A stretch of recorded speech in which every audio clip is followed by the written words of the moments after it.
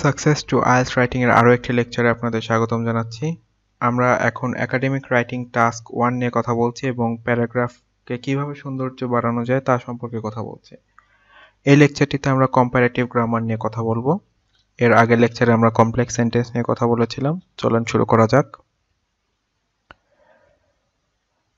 এর আগের লেকচারে আমরা অলরেডি কমপ্লেক্স সেন্টেন্স নিয়ে কথা বলে ফেলেছি, এখন আমরা কম্পারেটিভ গ্রামার নিয়ে কথা বলছি। তো প্রথমে আমরা কম্পারেটিভ গ্রামার কি টাইপের হতে পারে এবং কিভাবে ইউজ করা যেতে পারে তার একটি আউটলাইন দেখে নিই। প্রথমেটা হচ্ছে নেগেটিভ কম্পারেটিভ উইথ অ্যাডজেক্টিভ, তারপরটি হচ্ছে নেগেটিভ কম্পারেটিভস উইথ নাউন, তারপরটা হচ্ছে নিউমেরিক্যাল কম্পারেটিভস। তো চলেন আমরা নেগেটিভ কম্পারেটিভস উইথ অ্যাডজেক্টিভ দিয়ে শুরু করি। আমরা এখানে বেশ কিছু ট্রান্সফরমেশনস দেখতে পাচ্ছি। প্রথমে যে তিনটি সেন্টেন্স আছে সেই সেন্টেন্সগুলো আমরা একটু পড়ে দেখি। Australia is bigger then the United kingdom, chocolate is more popular then ice cream, trains R most expensive then buses. আমরা যদি এখন একটু মিনিংটা সেম রাখি এবং অ্যাডজেক্টিভের সাথে একটি কম্পারেটিভ নেগেটিভ কম্পারেটিভস অ্যাড করি, সেক্ষেত্রে কি হচ্ছে একটু দেখেন। United kingdom is not as big as Australia. আমাদের ওয়ার্ডটি কি ছিল? Australia is bigger then United kingdom. Australia হচ্ছে ইউকের চেয়ে বড়। আর আমরা একটু কম্পারেটিভ গ্রামার ব্যবহার করে comparative adjective negative comparative adjective ব্যবহার করে কি হচ্ছে, United kingdom is not as big as Australia.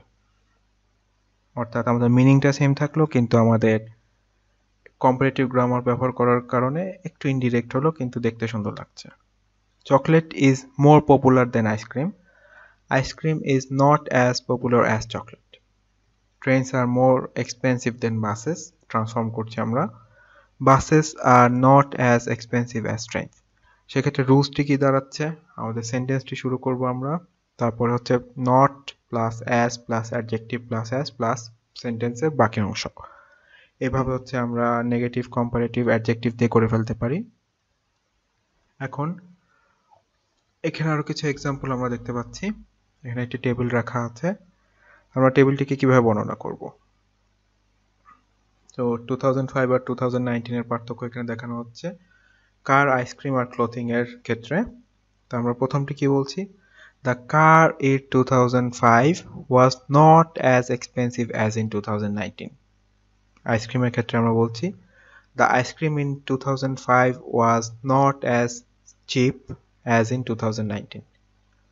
Clothing এর ক্ষেত্রে আমরা এভাবে বলছি the clothing in 2005 was not expensive as in 2019। আমরা এখানে রেড ব্যবহার করেছি, তার মানে এখানে একটু এরর আছে। 8 থেকে 8.1 হয়েছে, স্লাইটলি ইনক্রিজ হয়েছে, টাইম পিরিয়ডটা অনেক বেশি ছিল। সেক্ষেত্রে আমরা এক্সপেন্সিভ ওয়ার্ড ইউজ নাও করতে পারি। তো সেক্ষেত্রে তার অল্টারনেট কিছু ওয়ার্ড আমরা এখানে ব্যবহার করেছি। The expenses of clothing in 2005 was almost as chip as in 2019। বা এরকম হতে পারে the price of clothing in 2005 was near as expensive as in 2019। এখন আপনারা চিপও ব্যবহার করতে পারেন বা এক্সপেন্সিভও ব্যবহার করতে পারেন, এটা আপনাদের মাইন্ডসেটের উপর ডিপেন্ড করবে। তো যেহেতু এখানে $8 এবং উপরে হচ্ছে গাড়ির দাম দেওয়া হচ্ছে 30K অর্থাৎ $30,000, সেক্ষেত্রে চিপ ওয়ার্ডটি ব্যবহার করাটাই বেটার হবে।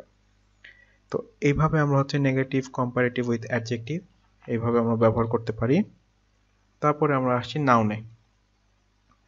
অনেকটা এরকম দাঁড়াচ্ছে, football does not attract as many Bangladeshi viewers as cricket, Canada did not win as many gold medals as China at the 2007 Olympics.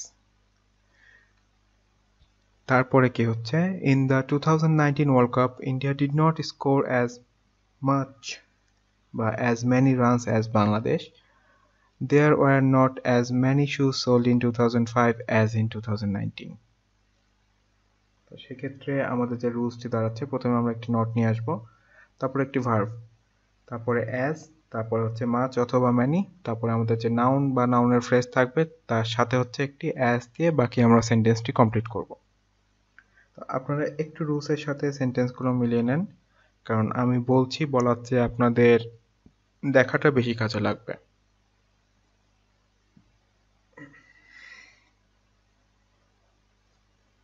আশা করি আপনারা দেখে নিয়েছেন। এখন আমরা যে রুলসটি তৈরি করেছিলাম, রুলের উপরে আমরা আমাদের সিস্টেমটি অ্যাপ্লাই করছি। প্রথমে কি লিখছি আমরা? Football does. তারপর নট আমরা নিয়ে আসছি, ভার্ব অ্যাট্রাক্ট, তারপরে অ্যাজ, তারপর মাচ অথবা ম্যানি, এখান থেকে আমরা ম্যানি নিয়ে আসছি। তারপর হচ্ছে আমাদের নাউন অথবা নাউন ফ্রেজ, সেটা হচ্ছে বাংলাদেশি ভিউয়ার্স, তারপরে অ্যাজ, তারপর হচ্ছে একটি বাকি সেন্টেন্স আমরা ক্রিকেট নিয়ে আসছি। আপনারা সবগুলো একটু মিলিয়ে নেন, আশা করি আপনারা খুব সহজেই মিলাতে পারবেন এবং মিলিয়ে নিলে আপনাদের জন্য খুব ভালো হবে। আর আপনাদের এই ক্ষেত্রে কোনো ভয় পাওয়ার কারণ নেই, আপনারা এই টাইপের ফাইলগুলো রিসোর্সে পেয়ে যাবেন, যেন আপনাদের ভবিষ্যতে প্র্যাকটিস করতে খুব বেশি ইজি হয়।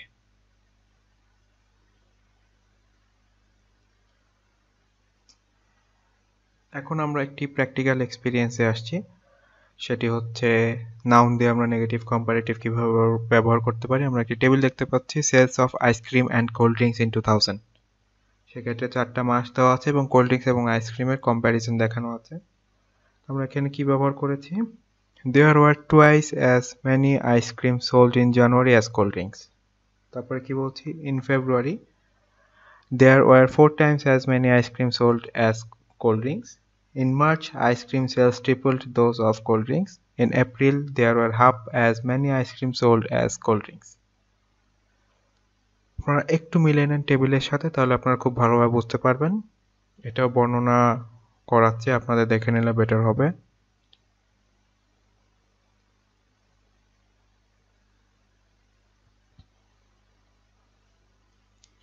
তাহলে এই ছিল আমাদের কম্পারেটিভ গ্রামার সংক্ষিপ্ত একটি লেকচার।